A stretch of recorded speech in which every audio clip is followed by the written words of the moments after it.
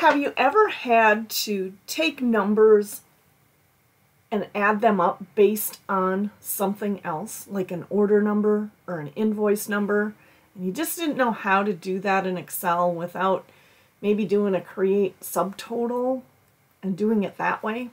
Well, there's a really easy way to do it. It's a little bit complicated, but it's actually pretty easy once you understand the formula. And it's two formulas in one. It's CountIf and SumIf. I'm Tina with Excelling Your Business, your wizard of automation, and let's get to it and I'll show you how to actually go and do that.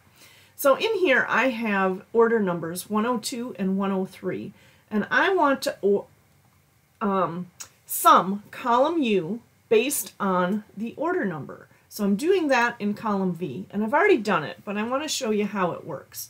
So it is saying if at order number, because this is a table, it's not looking at M3, it's saying it's the order number, and the at means the current row that we're in. So at order number equal blank, which this does not, so it's going to skip over this blank, and it's going to go to this if, and it's going to say count if M2 to M3 and M3 equals 1, which it does because this is the first instance of 102.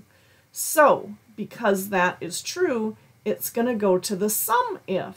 So it's saying take the whole M column and SumIf M3.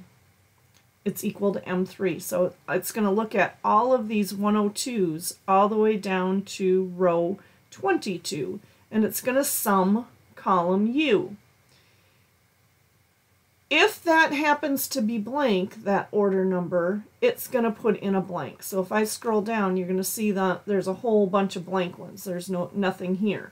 The formula is here, but it's not putting anything there because there's no order number over here.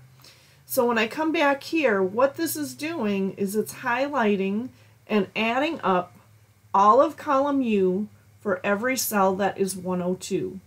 And then this one is 103, so that it puts the formula in here. So when I click on that, it looks almost exactly the same, except for that 103, the blue part, the order number is right here.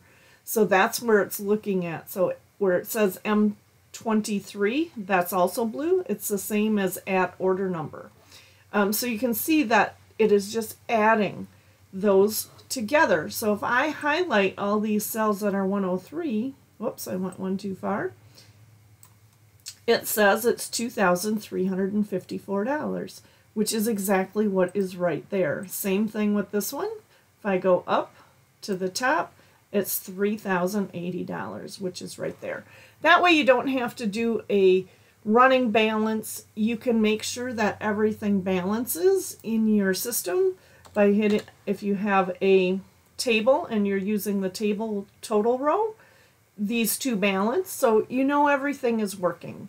So if you ever have an issue and you want to be able to make some different calculations based on your data, let me know. If you're struggling to do that, I'd love to help do that, because I believe in helping and empowering people to use Excel, to let Excel do the work for you instead of you working Excel.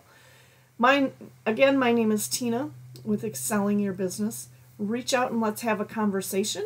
Otherwise, like this YouTube video, follow my channel, and let's get you excelling your business. Thank you.